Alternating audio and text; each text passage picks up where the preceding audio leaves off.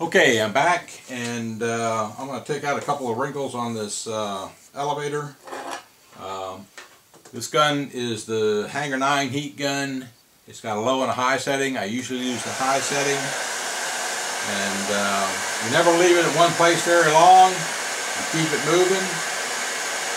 Watching the wrinkles disappear.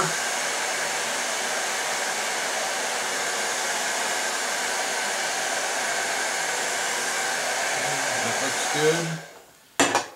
Because that gets pretty hot, I put a it's a glass cutting board I stole from the kitchen.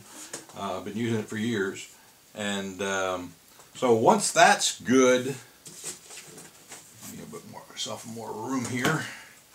Once that's good, you can still go over this with the iron to make sure you didn't raise it up any and everything is staying down.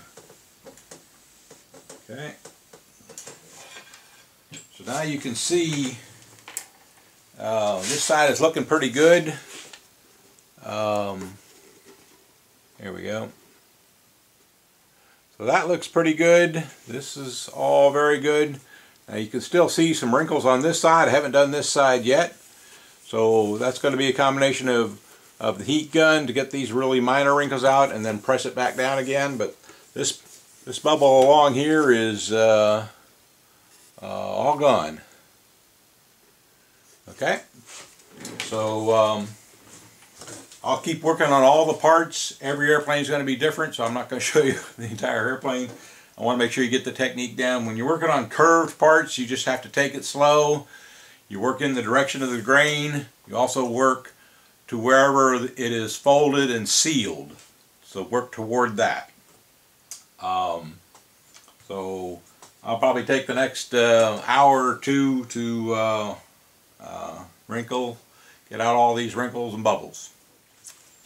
Okay, one other tip that I want to add is that I normally have a cloth, in this case a large bath towel, on top of my table. The table is a plastic resin table, and that cloth will take a bit of the heat if I actually brush this 300-degree iron down on the table. So do protect your work surface,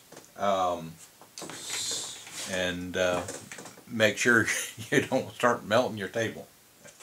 Okay, one last tip is you have to be very careful when you're checking over your parts. You see where the covering is lapped over against the plywood, and so I use a trim iron on high setting. I'll check it with the temperature gauge, make sure it's right, but typically all you want to do is make sure that it's down good, and I see a little spot there that it's not, and just a small little touch will fix that, and make sure that that one's glued down. There's a little bit right here that's not glued down, and just press and hold and it magically sticks. The overlaps on the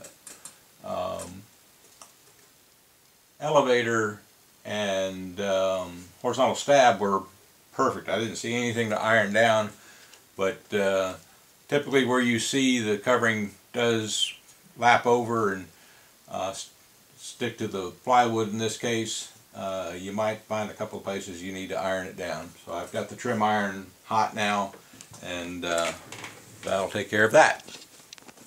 Okay, on the fuselage, on the covering, there are certain places that I pay particular attention to, and that's where the covering wraps around here where the engine is, because there's a lot of potential fuel, oil, and the wind and so forth. You want to make sure that where the covering wraps around, it's well stuck down. So I'm going to use a trim iron here. It's raised up just a little bit.